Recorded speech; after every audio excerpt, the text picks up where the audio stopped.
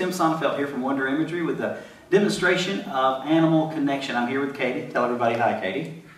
Hi. And Katie, I've got some animal pictures here. And do you like animals? I like animals too. We're going to see if we can have a connection with these animals. This first animal is what? A fish. That's right, it's a fish, a goldfish. Do you know why fish swim in salt water? Because pepper makes them sneeze. Yeah. And this is what kind of animal? That's a frog. And you know what kind of shoes frogs wear?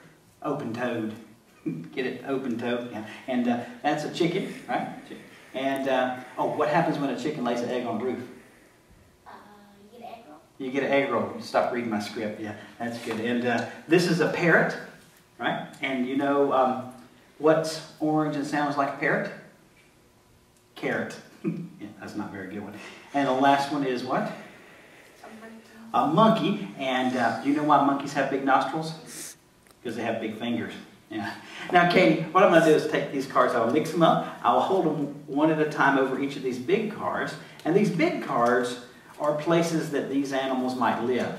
Now, I'm not going to show you these cards, and you're not going to see these cards. We're going to see if you can have some kind of connection in your mind between the cards without knowing what they are. So here's the first one. I'll go slowly. You just say stop whenever you're ready. Stop.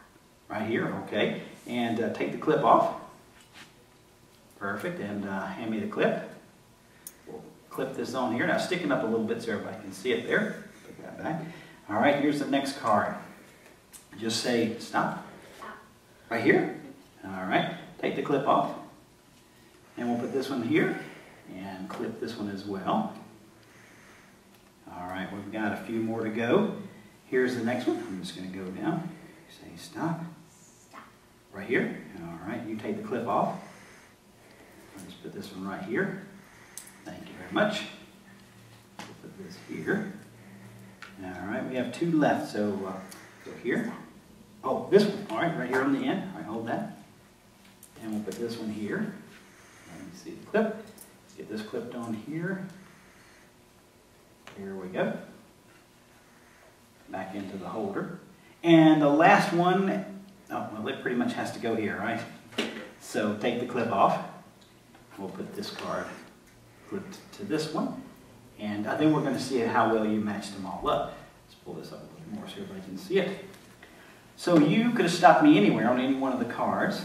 But let's see. This one that you just matched up is the, oh, it's a parrot. Now where might a parrot live? A cage. Oh, in a cage, right. We have a parrot in a bird cage. So far, that's good. And this next one is, I'm looking at the frog. Where would a frog live? In a pond. In a pond on a lily pad. That's right. You got that one right too. And all right, I'm looking at the goldfish. Where would a goldfish live? In a fishbowl. Oh, perfect. In a fish bowl. Looks like you have a really good connection, Katie, with all these animals. And this, I'm looking at the chicken. Where would a chicken live? In a barn. In a barn, exactly. There's a chicken and the barn. And last but not least, Katie, I have the monkey. Where would a monkey live? You know what? Doesn't matter. We just know that monkeys love to eat bananas. Katie, you matched them all up. You really have a connection with the animals. High five.